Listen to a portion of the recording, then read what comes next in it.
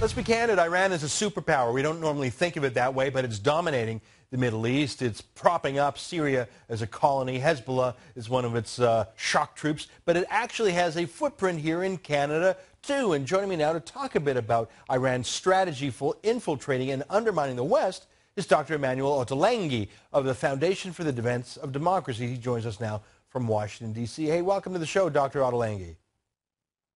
Thank you for having me. You know, I learned about this by reading Michael Petru in Maclean's magazine. He's outstanding on this kind of research in what Iran is up to here. Now, we have a lot of sanctions against Iran, not just economic sanctions, but we limit what they can do diplomatically. I don't know why we have an embassy here at all, but we allow them to have an embassy and a cultural propaganda outfit in Ottawa. But now they want to set up a school in Montreal that's run out of Iran. I'm calling it the Ayatollah School. Should we be worried that this school will pump out mini Ayatollahs with the radical Iranian view of the world? Iran has established schools in other parts of the world. They're under the supervision of the Iranian authorities, sometimes through the local consulate and embassies.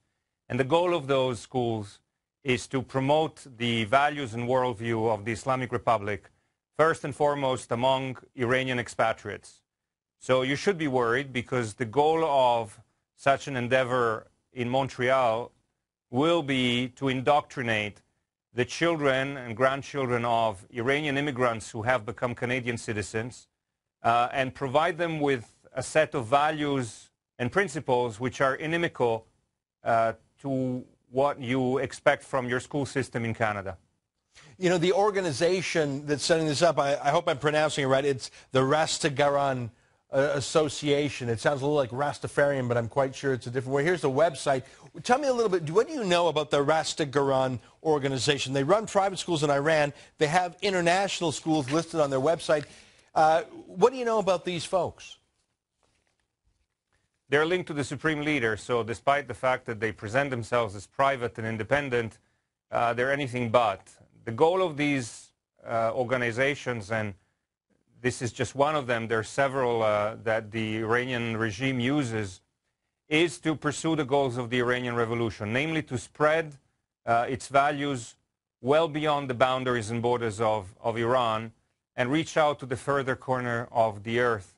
The fact that there are immigrant communities in several countries make those countries, of course, a mostly fertile ground for this kind of activity.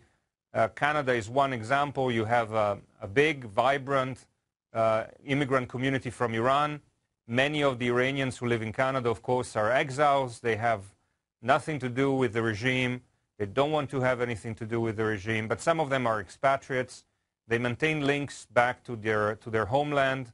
They have family relations there. And most importantly, they probably sympathize to varying degrees with the regime.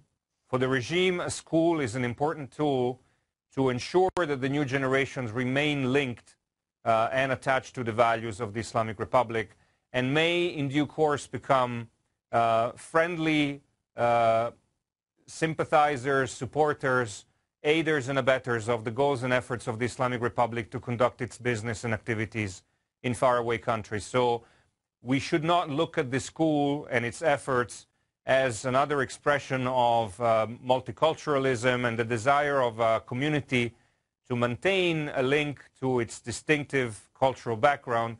It is really a tool for the regime to promote its propaganda and advance its missions abroad, which are usually nefarious. You know, you're so right. Not only, I mean, the best case scenario is we'll pump out more propagandists, like the type that had that Al-Quds hate rally in Toronto on the weekend. But the worst case scenario, I hate to say it, could be what Iran has done through its proxy Hezbollah in places like Argentina, blowing up the Jewish Community Center, blowing up the Israeli embassy. I am deeply worried about this, and I hope we can keep in touch with you because we need to shine a light of scrutiny on this, Dr. Ottolenghi, and I thank you for joining us today from Washington. Many thanks for having me.